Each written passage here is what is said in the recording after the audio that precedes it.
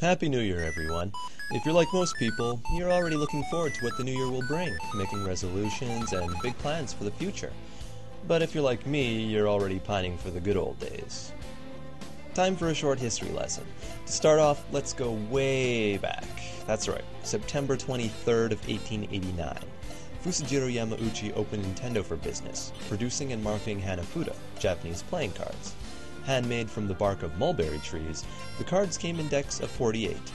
For the majority of its life, Nintendo existed solely as a Hanafuda company. Things start to get interesting when, in 1948, Hiroshi Yamauchi, the great-grandson of Fusajiro, inherits the company. Hiroshi was keen on expanding Nintendo's business operation, having already tried his hand at a taxi company and a love hotel. He signed deals with Disney to put familiar faces on cards, and they were the first Japanese company to produce cards made of plastic. Doesn't sound too hot now, but it was a big deal back then. Unfortunately, despite forays into toy making, Nintendo's stock dropped dramatically after the Tokyo Olympics. Nintendo wasn't doing so well until one day in 1970, Yamauchi saw Gunpei Yokoi, a maintenance engineer at one of Nintendo's Hanafuda manufacturing plants. He was playing with an extendable arm that he'd invented for fun. Impressed, Yamauchi immediately ordered Yokoi to develop it into a mass-market toy. The Ultra Hand went on to great success, selling 1.2 million units. Naturally, Yokoi was promoted to product development, where he invented several other toys, including the 10 billion barrel, a Rubik's Cube-like puzzle, the Ultra Machine which shot baseballs, and a love tester. In this same year, one Shigeru Miyamoto was hired by Nintendo, with Yokoi playing mentor in Nintendo's R&D division. Around this time, Yokoi was busy creating the Nintendo Beam Gun games, the precursor to the NES Zapper, with Sharp Electronics. And when Nintendo started making video games, it was Gunpei Yokoi that led the way, and the games he invented, before even Donkey Kong was a sparkle in Miyamoto's eyes, are the focus of this retro review. The Game & Watch series was a line of handheld electronic games invented by Gunpei Yokoi from 1980 to 1991. In addition to its clock and alarm functions, each unit was a standalone game that could be played on a simple LCD screen. Due to the limitations of LCD technology at the time, the animation was very simple, so by nature the object of each game is a repetitive, goal-oriented task. To add challenge and fun factor, the internal timekeeping mechanism could increase the speed of the game as points were scored. Every 100 points, the game resets to a slower tempo. The rules of each game are unique, with one exception. You can only miss 3 times, after which the game is over. This simple but addictive formula would provide fertile ground for Nintendo's designers, who came up with approximately 59 versions. Most of them had one D-pad on the left-hand side, and usually one, sometimes 2, buttons on the right. The D-pad was the solution to the problem of putting a bulky joystick onto such a small device. Several different models were manufactured, with some consoles having 2 screens and a clamshell design exactly like the DS, or even multiple input devices for 2 players to compete. Okay, so what are these games all about? Well, let's take a look at them in the order they were released. To do so, I'll be showing you the versions of the games that have been released in a series called Game & Watch Gallery, which were made for the Game Boy, Game Boy Color, and Game Boy Advance systems. This was the very first Game & Watch ever made, pretty simple looking. In Game B, there's actually 3 balls that you have to juggle. If you miss even a single time, it's game over, so it is deceptively challenging. In Flagman, it's a game of Simon Says. He shows you a bunch of numbers that you have to repeat back to him. Every round he adds a number, so it does get pretty tough once you get up into the double digits. In Vermin, there's these moles trying to come and eat your vegetables in your garden, so you gotta smack them. You don't actually have to press a button to whack them, you just have to line them up with the incoming moles. Fire, this one's a favorite of mine. You're trying to save these people from a burning building by bouncing them into a waiting ambulance. It gets pretty tricky when there's a lot of people on screen at once. Judge is a game of war. Whoever has the higher number smacks his opponent on the head. If you have a lower number, you have to dodge out of the way. And if they both have the same number, whoever hits the other person first wins. Manhole, basically there's these holes in the sewer area in this thoroughfare, so you have to fill in the gaps for the people that are walking, otherwise they'll fall in. Helmet, this one you have to rush across. Apparently there was an explosion at a Home Depot or something. There's all these appliances falling in the sky. You can only actually escape if the door is open on the other side. In Lion, it appears that someone, possibly PETA representatives, have tried to free these lions, so you have to push them back into the cage. This one's pretty simple. You just gotta collect the people as they come out of the helicopter.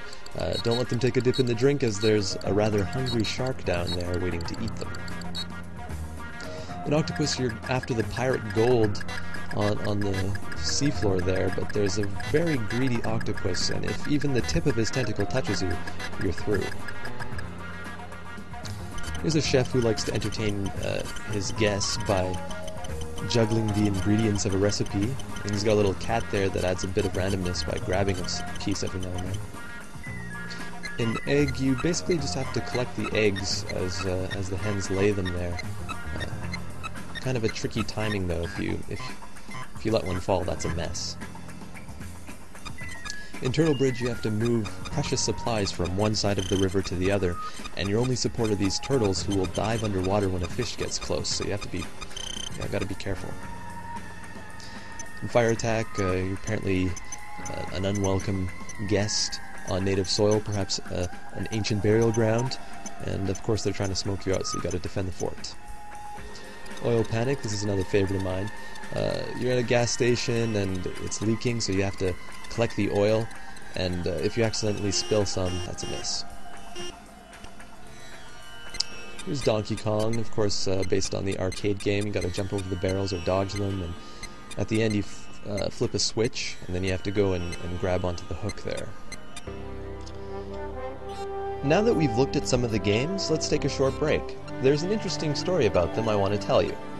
After all, it takes a certain kind of genius to look at the LCD screen and timekeeping functions of a Timex and invent video games from it. But that's exactly what Gunpei Yokoi did. How on earth did he dream it up? The legend goes, Yokoi was traveling home from a long day of work on the bullet train one evening and saw a bored businessman playing with an LCD calculator by pressing the buttons. At that moment, the idea for a mini gaming machine tailored for killing time dawned on him, and thus the Game & Watch games were born. They would go on to sell approximately 40 million units.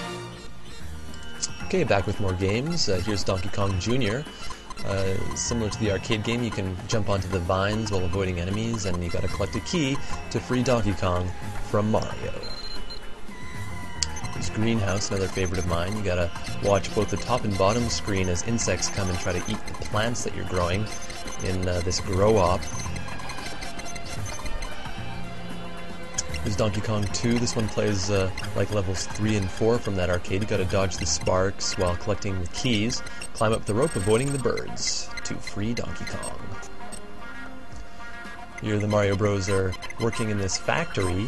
You gotta keep the items on the conveyor belt, so you really gotta coordinate both the left and right hand side of the screen. Quite a mind bender.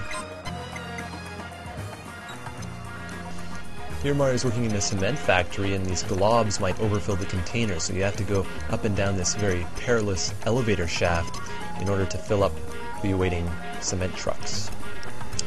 Here's a rain shower. You got to keep your laundry dry despite the rainstorm, and in Game B every now and then these little pesky crows will come and tug on the lines to mess up your plans. In Lifeboat, Carnival Cruise Line is apparently burning and going down, and of course there's shark-infested waters, so you gotta rescue the people. In Mario's Bombs Away, you're trying to bring this bomb into the enemy lines, and of course they're trying to sabotage that by lighting it on the top and bottom. In Spitball Sparky, you're playing a game of Arkanoid or Breakout. You gotta destroy the ball, or destroy the blocks rather, while keeping the ball in play. Here's a two-player game, Boxing. Pretty primitive. You can punch kind of an up and down punch, you can dodge, but pretty basic. Basically, it's Urban Champion all over again. Here's Donkey Kong 3. A little bit of a different setup than the arcade. You got to fill up your spray bottle and keep the bees on your opponent's side of the screen. In Tropical Fish, these fish are jumping out of the tank, so you got to move them from one tank to the other. Of course, if you drop one, your pet cat gets a meal. Here, fans of Ice Climber will recognize this one. You gotta bash your way through the ice and climb to the top of the stage where you jump onto a flying albatross. Here's Bomb Sweeper. It's basically a maze game. You have different bombs in these different levels here that you have to defuse, and you have to make your way through the maze. In Safe Buster, there's a criminal trying to crack open a safe down there for the gold bullion, so you have to defuse the bombs by dropping them off. Here's a pretty basic version of Zelda. It kind of looks like Zelda 2 in its side-scroller kind of view. You can get a tomahawk and a map and some water of life, and at the end you fight a dragon. Now, gaming enthusiasts will notice that these are the games that haven't been released in a Game & Watch collection. So these are just waiting to be released, and many of them are actually dual-screen games, so they'd be perfect for the DS. In Japan, Nintendo's already released a Game & Watch collection on DS, but it only features 3 games, and they're games that we've already seen. So maybe we should email Nintendo and tell them we want Game & Watch collection on DS. Please and thank you.